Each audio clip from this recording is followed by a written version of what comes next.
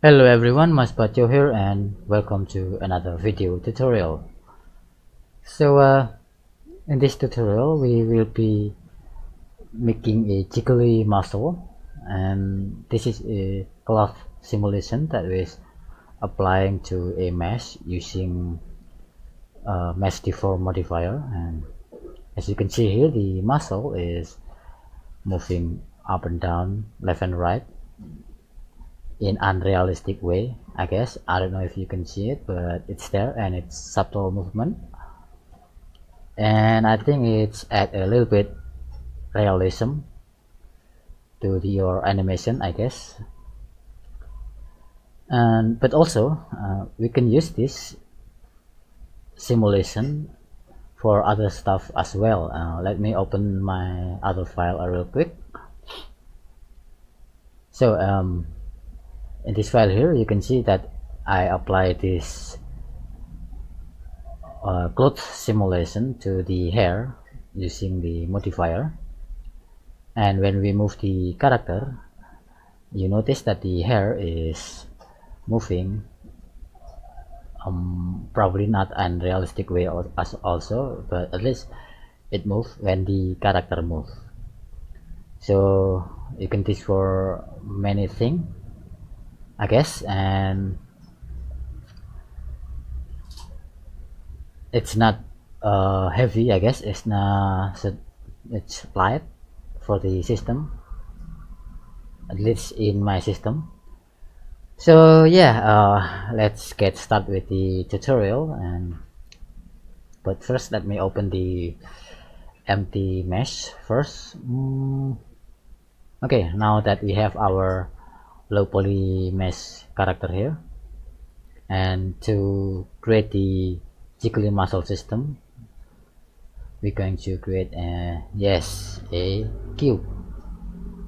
Oops, but also I'm going to enable my screencast display there. Now after we create the cube, we can scale this cube down something like so and move this so that we can see and work with. And with this cube selected, we go to the modifier tab here, click that, the range icon, and we're going to add a subdivision surface modifier. Hit apply, then hit tab to enter the edit mode, and we're going to change this to the edge select tool there. Press Z, go to the wireframe mode, then we're going to hold Alt and E and choose edge only. Hit S, scale this down somewhere like so, and hit E and S again to scale this down again, E and S and 0, so that it's scale on the center. Okay, hit A and A again to select all, then hit W and choose remove double. Now let's go to the solid view and we're going to choose the face select tool there. I'm going to select this face, this face, this face, also this face, and we're going to add a we're not going to add. We go to this triangle icon here, click that, and on the vertex group we're going to hit the plus icon here, click that to add a new vertex group. Double click this vertex group and rename this to pin or something you can remember, then hit assign. Okay, after we done that, we're going to hit tab to exit the edit mode. Now what we need to do is add to the cube a simulation, physics simulation. Hit this icon, click that and choose cloth. Okay, now when we play the simulation, the cube is falling down to the ground. To make sure that this doesn't happen, we need to enable pinning here, click that, then we're going to choose what the cube is pinning to, click that and select the pin. So this is the pin that we just created before, this one. And when we play the animation, and we move the cube. You can see that the cube is jiggling around like something. I'm not sure. And we also can see that this is probably too soft for a muzzle. We can edit this, probably change this to what, rubber, that one. And when we play the animation, it's something like so. And if you think it's not the way you're liking, you probably can change the structure from 15 to 30, I think. And when we play the animation, it's something like so. Now all we have to do is, oops, let me turn off the animation first. All we have to do is now position this to the mesh that we want to have a physics simulation in it. Go to the front view by pressing 1 and 5, go to the orthographic view, and press Z so that we can see a lot better in the wireframe mode, and position this so that it covering the mesh that we want to have simulation in it. Rotate this a little bit and probably scale this up. Go to the side view and position this something like so, and maybe scale this up a little bit, and probably scale this, oops, on the x-axis like so,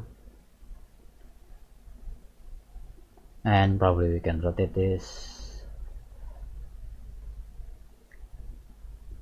and scale this up, and also make a further adjustment. Okay, now that we finish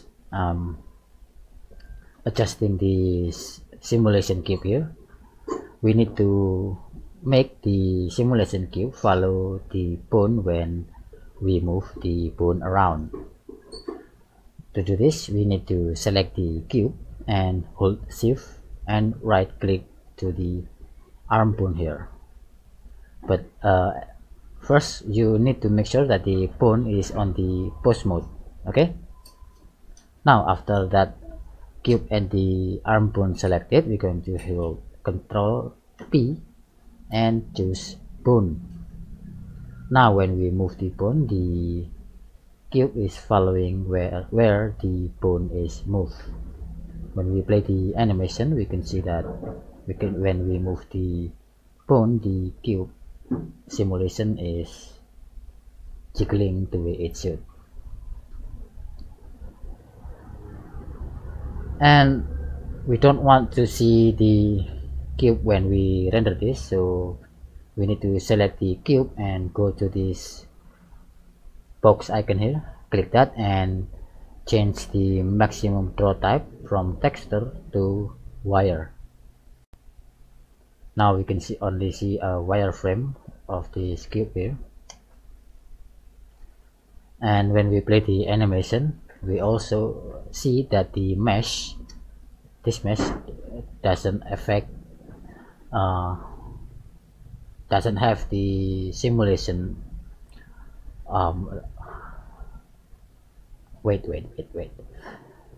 That this cube doesn't affecting this mesh. Now to do that, we select the mesh, then we go to the modifier tab here, the wrench icon here, click that, and on the add modifier we click that, and then we choose mesh deform modifier. Now we need to choose what this mesh deform modifier is following to, and we can just to select here, but I think I just go to this thing here, this tiny icon here, click that, and then choose the simulation cube. Now we can leave the precision level to 5, because if we increase this, it's going to be took a long time to process, I think, at least in my system. So with all that set, we can now hit bind. Okay, and after we finish binding this mesh to this cube, when we play the animation and we move around the bone, we can see that the mesh is affected by this cube simulation. Okay,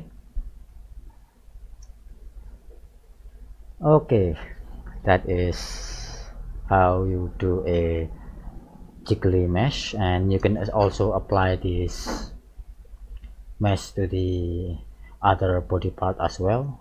Just duplicate this and position this somewhere else, and then hit Alt P to clear parent, and then reparent this to the arm bone on for the other side. So with this cube selected, hold Alt and right click on this arm bone here, then hit Ctrl P and then choose bone just like before, and when we play the animation, both of them are get affected. Oh no, sorry. After that, you select the mesh again, then you're going to add another mesh deform modifier. Sorry about that. And then choose this cube simulation here, click that, and then also click bind. Now after we bind the cube, now we can see that the mesh is get affected.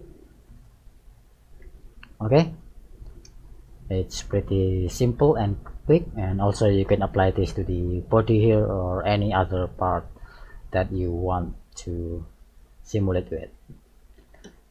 So I hope this is useful, and thank you for watching. Have a good life, and hopefully I can see you in the next video. Bye bye.